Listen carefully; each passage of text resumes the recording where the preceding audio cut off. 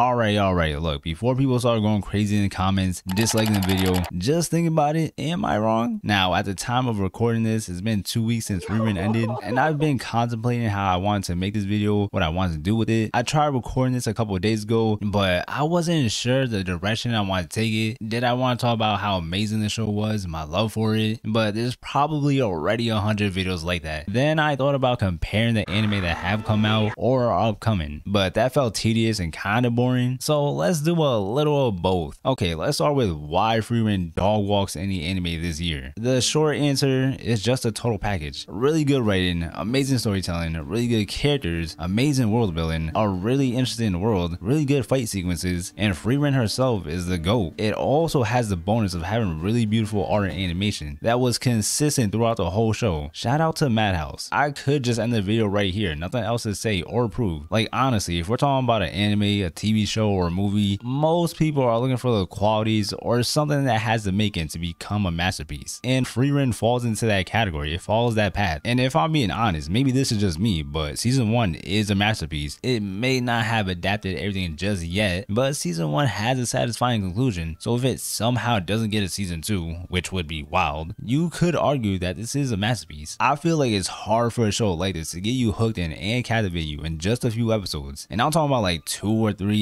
maybe 4 episodes, and you see how amazing this show is potentially gonna be. You're just like, yeah, this is the one. Then you also see the rawness of this show, from the mini demon arc with Aura to the major Zama arc. It's a very well balanced show. The way it's just able to handle and balance these like slow, chill moments, you know, these wholesome, lighthearted moments, maybe some little dark moments, you know, sad moments, and then it's like, you know what, it's time to turn it up a little. Let's turn up the heat a little bit and just go off. And I feel like in the anime, it's probably even taken to another level, especially with like the director, the team that was working on this. Somehow it just does it well, it just paces it well. I don't know how they do it, so however they did it, they did it. I also think it's very rare to find a show that's able to incorporate flashbacks so well and not feel repetitive or tedious or annoying, like, oh my god, this is such a drag, another flashback, why? No, that's not the case for this anime. Like, you actually care about the flashbacks, you actually enjoy them, you like seeing more of Himo, the hero's party, learn more about what they went through, learning about Frieren and her past, learning about Flamel, however you say your name, you know what I'm talking about, and they only last for what, 30 seconds, a minute, maybe 2 minutes, and in that short amount of time you feel like you learned a lot. It feels like a lot has happened. You get so much enjoyment from it and a ton of information. Plus it all comes back around later on in the show. It comes full circle. Again, it's rare for a show to have flashbacks like that and be able to handle it so well and not just bore you with it. It doesn't try to keep nailing home the same point. Also, from those flashbacks you see how much Frieren has grown as a person and how much she's learned when she recalls those memories, so it adds to the beauty of her character and the show. We see so much character development from her and to all the characters introduced as we see throughout this journey. Another strong point I want to talk about is the fighting. I feel like not many people will interpret it the same way I do, but I feel like it's just making fun of or taking a little jab at other magical shows where you have these characters that have all these big flashy spells to show off how powerful they are. But in Frieren's case and also Fern's, they don't need any of that. They don't need to show off, they don't need to have these crazy spells to defeat anybody. There's no need for them to stand out. All they need is Zoltrak, that one simple spell to defeat anybody. And the only time we see Frieren use any of those big flashy crazy spells is when she's fighting herself, which I feel like will be the only time we're ever going to see that, unless, you know, she goes up against a demon that's on the same level as her, or maybe the demon king had an offspring, or maybe she has a one-on-one with Ceres, however you say her name. Maybe they have a little bout. Also, going back to that fight, oh my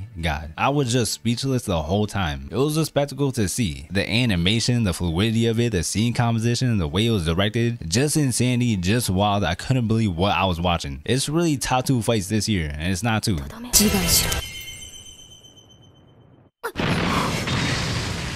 But yeah, the fighting just feels all strategic, feels well thought out. You got people who are smart and just crafty with certain spells. You know, you got the motherfucker, I forgot his name, who was home the whole time drinking tea while the exam was going on with his illusion spell, his doppelganger, which was insane. That man is a nutcase. I need to see more of him. Then you got Belle, who's a demon, low-key a psycho, just a straight up murderer, but I love her. She's really with the shits. And then you also got Denkin, just a wise old mage, not really much else to say. The and go, yeah, damn, this show really just has so many great characters. I could go on and on. Honestly, let me know in the comments. Should I just make a separate video just talking about Frieren? Okay, now let's compare the anime that have come out or that are currently airing this spring season. I'm not going to be looking at the summer and fall season because if you've been on my channel before, you've seen my videos, you know I have a series on here where I blindly predict the upcoming anime seasons. So I gotta say truth to that, I can't spoil myself. You can call me an idiot. It is what it is. Of course, we're gonna start off with the winter season. I've already grabbed 6 anime that are strong contenders. The ones you can make a case for of either being dog walk, doesn't get dog walk, or is it on the same level as Frieren? Because let's be honest, the majority of these are dog food. So first up, this might be very surprising. I'm not gonna lie, I'm being a little biased here. Actually, I'm being pretty biased. But it's tis time for Tortured Princess. Now you might be thinking, what the fuck? Get this off my screen. What is this? What are you talking about, man? Come on, come on. Look, hear me out. I know the first 2 to 3 episodes are kind of the same. I know when you see the cover, you watch the trailer, you think it's just gonna be about food, you know, food porn, the princess getting tortured, just telling secrets. But it's not really just about that. It's not the same show after episode 3. We get more characters introduced. We see more of the outside world. We get a bunch of randomness, shenanigans, goofiness, a lot of comedic stuff, a lot of wholesome, cute moments. And it doesn't just solely focus on the princess. We actually see other characters for like half an episode, just focusing on them. And it's not just one character carrying the show. Honestly, all of them are really good characters. You know, you love to see all of them. They're all likable. They're all lovable. Obviously, there's some standout ones here and there, like the Demon King. You know, Demon King is a nut. The world is very interesting. It doesn't make sense. You know, it's supposed to be like demons and humans. It seems like it's medieval, but there's phones and cars. It's a very confusing world. And also random things happen that, you know, could maybe take you away to another world. But the important question, how does it compare to Frieren? Obviously, story and writing wise, it's not on the same level, but characters in the world, not too far off. It's not close, but I don't think it gets dog walk. Again, I know I'm being biased, but in my honest opinion, it's a pretty fucking good show. Very enjoyable. If you have not watched this, definitely recommend it. The next anime we can make a case for, Solo Leveling. Now, I'm just gonna flat out say it, hot take.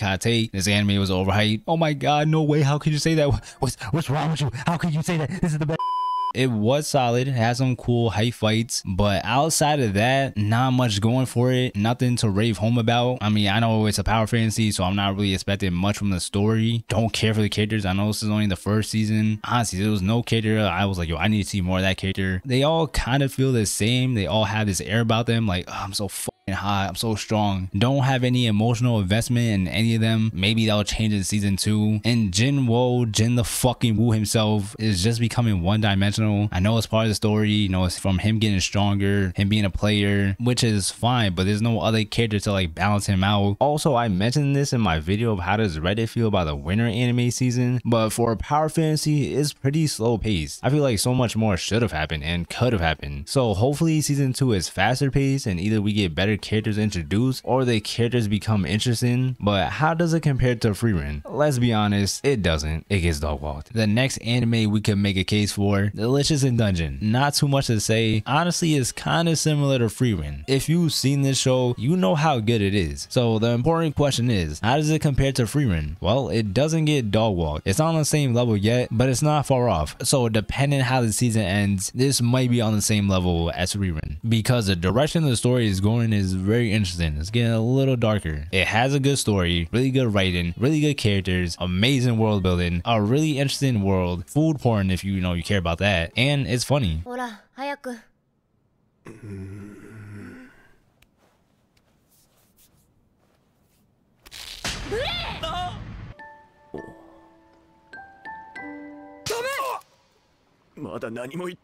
Also, just like Frieren, it has the bonus of having beautiful art and animation that has been consistent so far. Again, doesn't get dog walked, potentially will be on the same level as Frieren, depending how season 1 ends. Alright, I know I said 6 anime, but I changed my mind. It's 5 anime. So the last 2 anime for the winter season, if you've seen both these shows, you know how amazing they are. It's The Dangers in My Heart season 2 and The Apothecary Diaries. The Dangers in My Heart is literally one of the best romances we got in a very long time. might possibly go down as one of the greatest of all time. The Apothecary Diaries is a phenomenal historical, mystery, and psychological anime. Let's be honest, both of these anime are on the same level as Frieren. They both might not have any fighting or action, and Dangerous in My Heart doesn't have any world building, you know, what you can build on in just modern Japan. But for the type of anime they are, they're the total package. And you could argue that the Apothecary Diaries has better writing than Frieren. Also, they have the bonus of having beautiful art and animation. Okay, moving on to the spring season. This might be a little tough since most of these only have 1 or 2 episodes out right now. But again, I grabbed 6 anime that are strong contenders. They're all new seasons or continuations. But I also grabbed another 6 of the new anime this season. The ones that I see the potential of it not getting dog walked. So let's start with those. Kaiju number 8. When I first seen this, you know, it seemed pretty generic, you know, nothing too crazy. But I did see the potential of it actually being decent, you know, decent writing. I don't know if this is a shonen, but you know, it might be a little different from your traditional shonen if it is one. So I'm 50-50 on it. You know, it might get dog walked, it might not. But if it somehow doesn't, it won't be close to Frieren anyways. Yata Garasu, the first episode isn't out yet, but this seems like it has the potential of having really good writing, and it might have really good world building. Seemed like it was a hidden village, supernatural things going on, got some nobles or high class people, maybe somebody's gonna get assassinated. The fight didn't seem promising,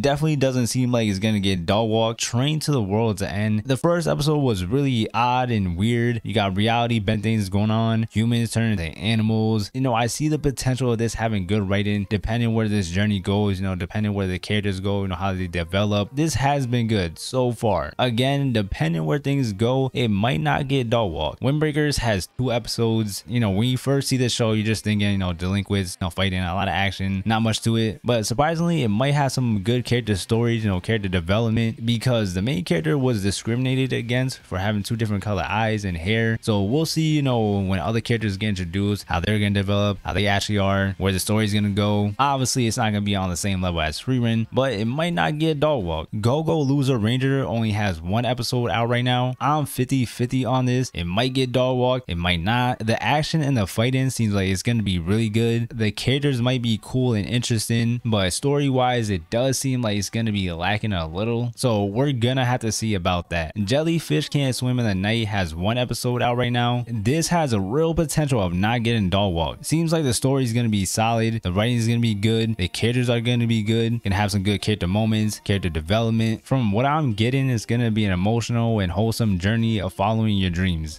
Definitely have some mildly high expectations. Now on to the anime we can make a case for. First up, Demon Slayer Hashira Training Arc.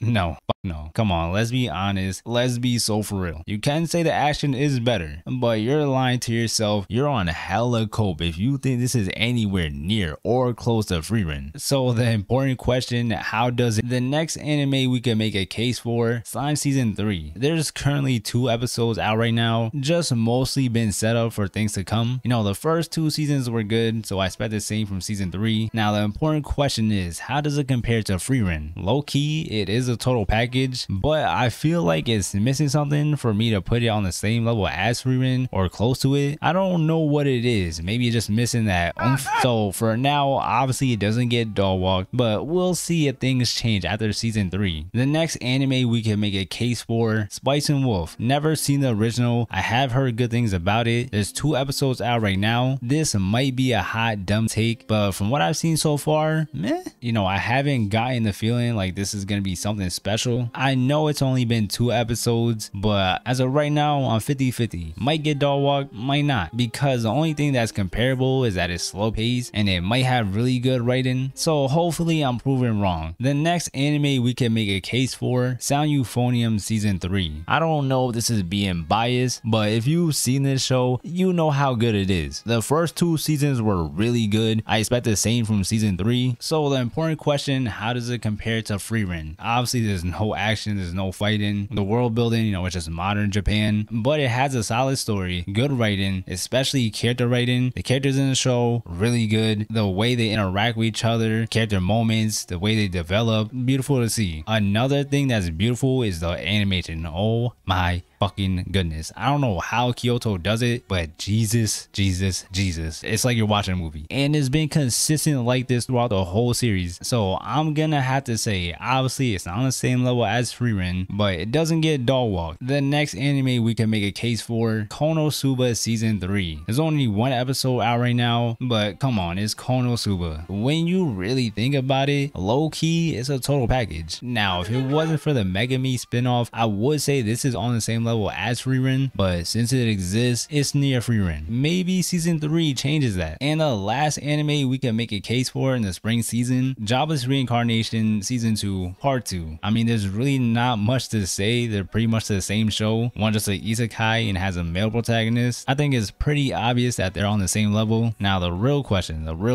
which one's better? Personally for me, well, I think my answer is pretty obvious, but again, on the same level as Frieren, I can't really imagine it just taking a turn for the worse, you know, just going in a bad direction. I can't really picture that. You never know. All right, gather around. Look, it doesn't really matter. It's not that deep. I say all this to say, at the end of the day, 2025's anime of the year is gonna be JJK. And best fantasy is gonna be Demon Slayer, which is a fucking sad reality. Now, let me know your thoughts in the comments. Do you agree with me? Disagree with me? Should I make a part 2 to this once all the anime come out for this year? Or just leave a random comment. Hope you enjoyed. Like and subscribe. Share with whoever you think might enjoy my content. Other than that, I'm out.